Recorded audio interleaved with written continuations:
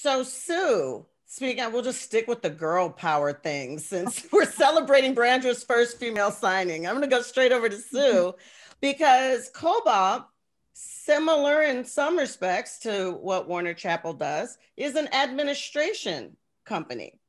Uh, what is it that Kobalt does? So there are, generally speaking, two types of publishing deals you can do. One is a co-publishing deal where the publisher will pay you money to have 50% ownership of your publisher's share for an extended period of time. And the other is an administration deal where you keep ownership of your copyright, but the administrator takes a fee for their efforts. Kobalt was started about 20 years ago as an administrator only. We don't do any co-publishing deals. So every client of Kobalt owns their copyrights for as long as they decide to. But much like Warner Chappell and the other major publishers, we are a full creative service at Kobalt. Because every client is admin, every client gets the benefit of the creative team. So, you know, we work, there's a little bit of another difference I think I should explain, and that is we work very collaboratively at Kobalt. In most publishing companies, the publisher signs a client and that goes on their roster, and they have their roster of clients and they look at that roster every day, every week, and decide who they're going to, you know, how they're going to help each of these people. And at Kobalt, we don't have rosters. We are a collective of everybody collaborating together.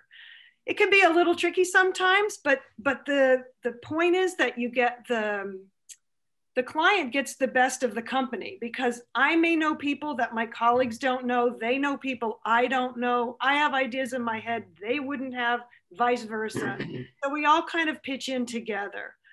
That's not to say we don't sign people individually, and we all know who we've signed. I mean, we all are proud of the people we've brought in, but we just feel that it's a really great way to handle the creative communities, give them everything possible. And also globally, we work differently in that regard too, because we have one bottom line for the company. There's offices all around the world, but they don't operate independently as independent businesses. It all funnels into the same pot. So there's no competition, which is really a very nice thing. But yeah, I mean, we register your copyrights.